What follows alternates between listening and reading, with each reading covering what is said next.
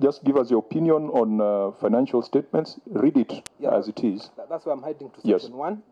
So section 1, the qualified opinion, and I read, I have audited the accompanying financial statement of the executive of the county executive of Meru, set out on page 1 to page 116, which comprises the statement of assets and liability as at 30th June 2018, and the statement of receipts and payments, statement of cash flows, and summary statement of appropriation for the year then ended, and a summary of significant accounting policies and other explanatory information in accordance with the provision of Article 229 of the Constitution of Kenya and Section 35 of the Public Audit Act 2015.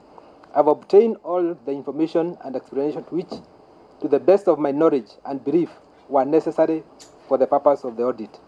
In my opinion, except for the effect of the matters described in the basis for qualified opinion section of my report, the financial statement present fairly, in all material aspects, the financial position of the County Executive of Meru as at 30th June 2018, and of its financial performance and its cash flows for the year then ended, in accordance with International Public Sector Accounting Standard cash basis, and comprise with the Public Finance Management Act 2012 and the County Government Act 2012. Thank you. Okay, I'd like you just to skip over to your page 16 and also give us your conclusion on effectiveness. No, I think that's going one step ahead. There's a section on lawfulness. Page 11. Yeah, give us your conclusion on report on lawfulness and effectiveness in use of public resources. Conclusion, as required by Article 229, Section 6 of the Constitution, based on the audit procedures performed, except for the matters described in the basis of conclusion of lawfulness and effectiveness in the use of public resources section of my report, I confirm that nothing else has come to my attention to cause me believe that public resources have not been applied lawfully and in an effective way. And finally, your conclusion on effectiveness of internal controls, risk management, and governance. That's page 16. Conclusion.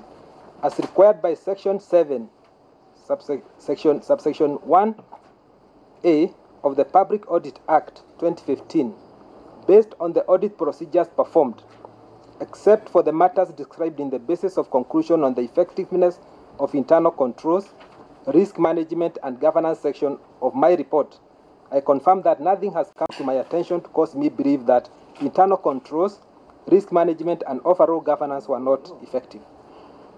Thank you.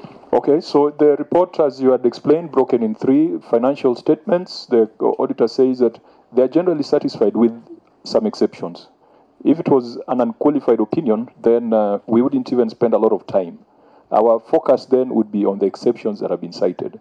But at the end of the day, we'll be asking ourselves, are those exceptions material enough even to put to doubt the conclusion that the Auditor General has rendered in his opinion? When it comes to lawfulness and effectiveness in use of public resources, the Auditor General says generally is satisfied, but there are few exceptions, so we'll need to deal with them. On internal controls, risk management, Auditor says is generally satisfied. So I hope that on the exceptions, the Senate shall also be satisfied so that we can say that the billion sent to Meru in 2017-2018 has been used properly, it has gone to the public, and it has not gone into wasteful ventures. Before we now start dealing with the specific issues, there is an issue that was raised by the Auditor General that I've kept shelving because I said it is in the substantive report. That is an issue on page 12 on presentation of financial statements. I looked at it and I was worried that if you have flagged an issue on the manner in which the financial statements have been prepared, how then do you end up with a qualified opinion on the financial statements? May you read that, and then the governor shall respond. Then once we deal with that, we proceed with other issues. So this is page 12, paragraph 2, presentation of financial statements.